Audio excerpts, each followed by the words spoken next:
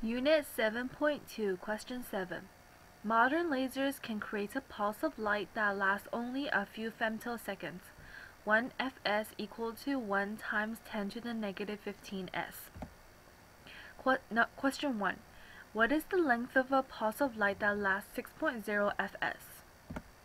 Given c equal to 3.00 times 10 to the 8th m over s, t equal 6.0 fs, 1 fs equal 1 times 10 to the negative 15 s. The original equations are c equal lambda f equal 1 over t, f equal 1 over t, so c equal lambda over t, lambda equal c times t. Lambda equal 3.00 times 10 to the 8th ms times 6.0 times 10 to the negative 15 s. Lambda equal 1.8 times 10 to the negative 6m. Unit check. M over s divided by s.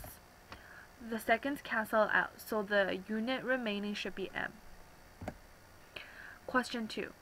How many wavelengths of violet light, lambda equal 400 nm, are included in such a pulse?